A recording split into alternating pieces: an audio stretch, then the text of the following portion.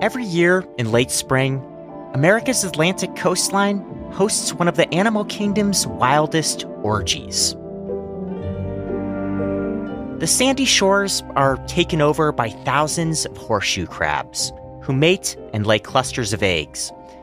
This feverish lovemaking might be part of why the species is so resilient.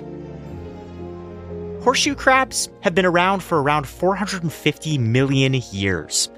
They were here before the dinosaurs and survived a mass extinction that wiped out 90% of life on Earth. But lately, a new species has joined the party. Humans. Humans who are quite literally out for the horseshoe crab's blood. They have this somewhat magical blood. It's used to do a lot of our pharmaceutical testing. Everything from COVID vaccines to insulin to any injectable medications that we use on our day-to-day basis. Horseshoe crab blood has been called the medical equivalent of gold. By one estimate, it's worth around $60,000 a gallon. And the growing market for it is at the center of an ethical debate between environmentalists and biomedical firms. For the Freakonomics Radio Network, this is the economics of everyday things. I'm Zachary Crockett. Today, horseshoe crab blood. To better understand how horseshoe crab blood became such a valuable commodity, I turned to an expert. I'm Dina Fine-Marin. I'm the senior reporter that covers wildlife crime at National Geographic. Marin has spent her career looking into all kinds of offenses. Rhino horn trafficking, dinosaur fossil heists, even leech smuggling. Yeah, it's a pretty wild beat. Her interest in horseshoe crabs began after she spotted one on a beach in Delaware. They're really weird-looking creatures. They actually are not crabs. They're more closely related to scorpions and spiders. They have these lobster-like legs. There are 10 of them. They have armored backs and a spear-like tail. And I was wondering, gosh, what are these things? Then when I started digging in, I was really surprised to learn that they're such an integral part of our daily life. The commercial market for horseshoe crabs began in the 19th century when they were ground up and used as fertilizer and chicken feed. Fishermen eventually realized that they could make more money selling them as bait to catch eels. But in the 1960s, an infectious disease expert named Frederick Bang discovered that horseshoe crabs could be used for a greater purpose. From an evolutionary perspective for the crab, what's pretty neat is, let's say they cracked their shell and some bacteria got in. There are components in their blood that are hypersensitized to bacteria or specific kinds of bacteria called endotoxins. They'll clot and they'll sort of form this semi-solid gel wall all around the bacteria, keeping the animal safe. That sensitivity is what makes the blood useful to humans. Even trace amounts of endotoxins introduced into our system can kill us. So anything that comes into contact with our blood has to be tested before it's approved for use.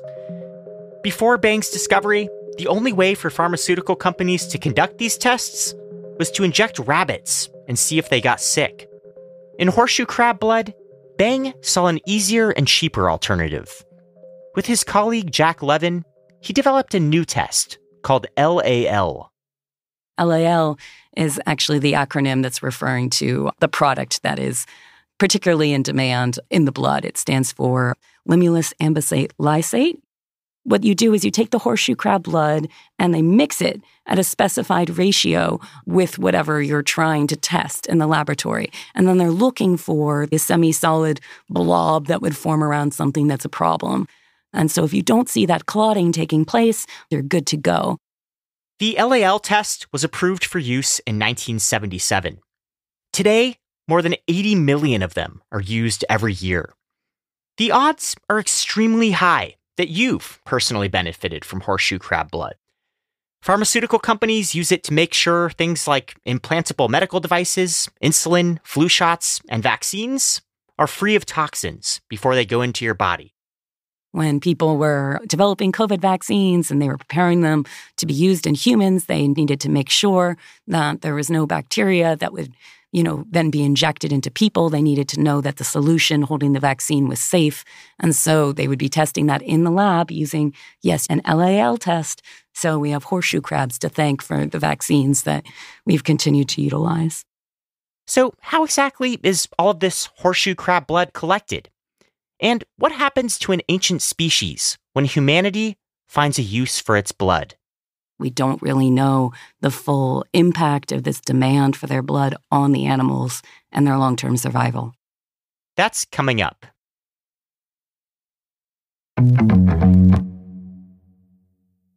There are 4 species of horseshoe crabs on Earth.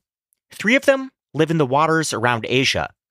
But the horseshoe crabs that are used to make LAL tests for the U.S. market are only found on the Atlantic coast, from Maine down to Mexico. Every spring, they head to shore. Dina Fine-Marin says it's a wonder to behold.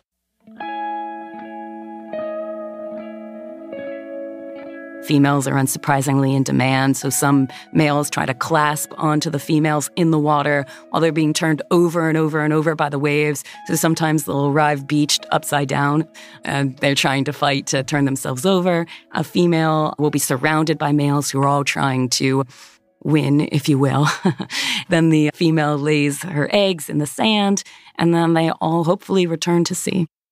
It's during this cycle that the biomedical firms swoop in. Only 5 companies in the United States are licensed to harvest horseshoe crabs for medical purposes. They're all scattered along the East Coast.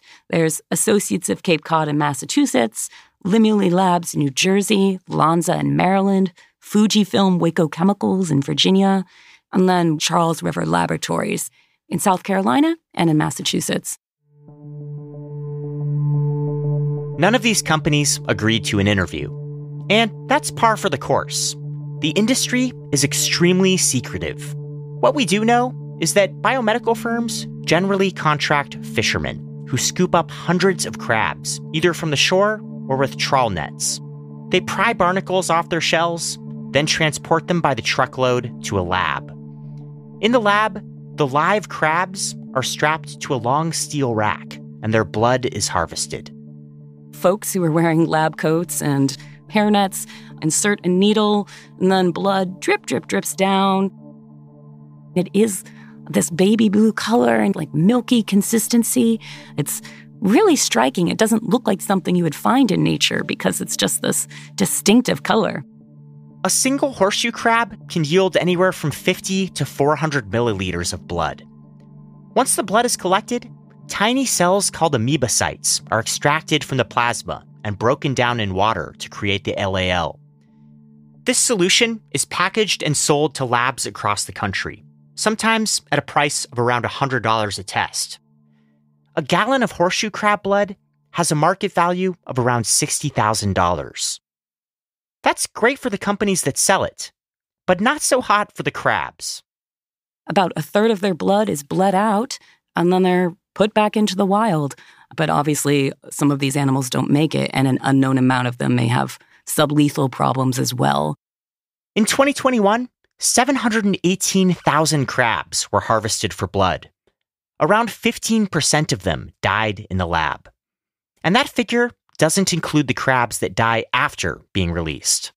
There are also concerns about how the practice affects breeding. Scientists in recent years have found that it looks like, unsurprisingly, once you take a third of an animal's blood, they appear to be more lethargic. They're less likely to come to the beach, which means they're less likely to spawn, which raises questions about those animals' future. There have been efforts to mitigate these deaths. One researcher I spoke to, he was trying to do the equivalent of just like after a human might donate blood and you might get cookies and juice after. He was wondering, well, what if we keep the horseshoe crabs ashore for a while longer, make sure we give them a good amount of food and rest before they're released?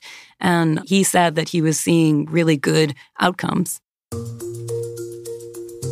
But researchers are up against a bigger problem.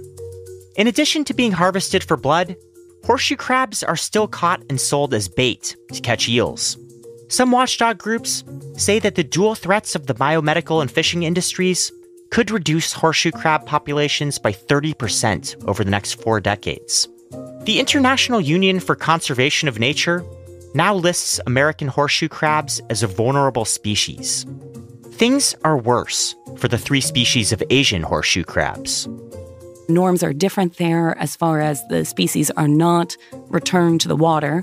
Their horseshoe crabs are bled to death and then typically sold for food. And consequently, there's concern that there could be more demand for the Atlantic horseshoe crab because of dwindling numbers of these Asian horseshoe crabs, some of whom are endangered. These declines have conservationists worried because fewer crabs means fewer crab eggs. And that has potentially devastating effects on other species that depend on them as a source of food. There's a shorebird called the red knot. A huge staple of its diet when it makes its fall migration is, in fact, the eggs of the Atlantic horseshoe crab. Red knots are also on the decline, largely thanks to the overharvesting of horseshoe crabs.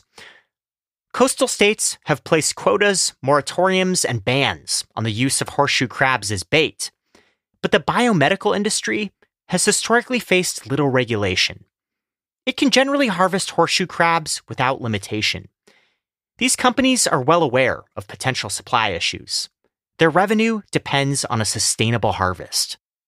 Lonza, which is one of the 5 biomedical companies that collects them, issued a report recently and said that they were really concerned about future supply. They felt that demand for gene therapies and personalized medicine were putting increased stress upon the species. Currently, there's no widely available alternative to horseshoe crab blood. If it runs dry, the testing industry could face a crisis. Researchers have been looking into the possibility of a synthetic alternative. The argument in the past was, hey, nothing's as good as horseshoe crab blood, so we need these horseshoe crabs. But in the last decade or so, there's been a lot of work to develop synthetic alternatives, which do seem really promising. And actually, pharmaceutical giant Eli Lilly started to shift all its products that require endotoxin testing to the synthetic alternative back in 2016. Now, 80% of Eli Lilly's tests rely on the synthetic alternative, not a horseshoe crab blood. But synthetics come with added costs that most companies aren't willing to swallow. So, at least for the foreseeable future, horseshoe crabs will continue to see their mating ritual interrupted. This spring, just as they've done for 450 million years, they'll crawl up onto the sandy shores in search of love. Horseshoe crabs are creatures of habit, much like many of us who may return to the same areas. And if you return and there aren't enough mates to be had, that's going to be a problem longer term. For the economics of everyday things, I'm Zachary Crockett. This episode was produced by Sarah Lilly and mixed by Jeremy Johnston. We had help from Lyric Bowditch and Daniel Moritz-Rapson.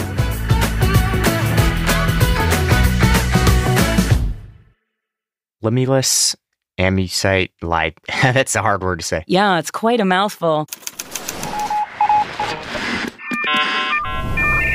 The Freakonomics Radio Network, the hidden side of everything.